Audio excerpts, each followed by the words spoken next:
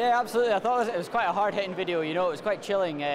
Something you maybe don't think about all the time. You know, when you're calling out the police or you see them doing their work, how a situation can change. You know, from relative safety to knocking on someone's door to complete dangerous situation like that. I think it is something that we don't think about in the mindset when we are thinking about what the police do.